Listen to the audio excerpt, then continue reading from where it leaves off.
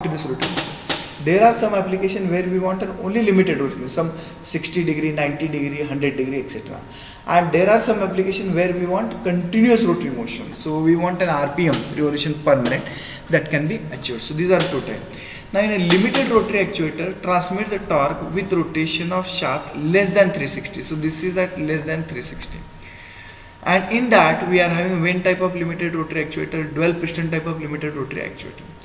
In hydraulic motors, convert pressure energy into continuous rotation. So this is called as hydraulic motors. So if you are getting a continuous rotational motion, then that is called as hydraulic motors.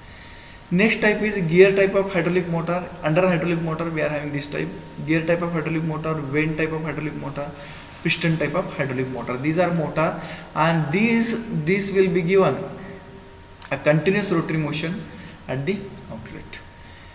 In the hydraulic motor, now we are going to focus more on hydraulic motor because it has a wide application, and let us see some of the features of the hydraulic motor. The hydraulic motor are found increasing in industrial and mobile industrial applications. So as I told you, the rotary motion has a wide application, so hydraulic motor can be used wide variety in the industry.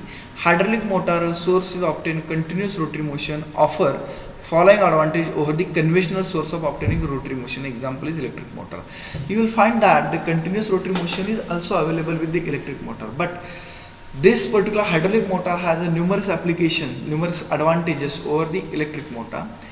Now what are its advantages? Compactness in size is the most important advantage it offers. It has the highest power to weight ratio. So you will find that the hydraulic motor is more compact than that of the electric motor. Wide range of speed. The speed which we can achieve with hydraulic motor is from very small to very high.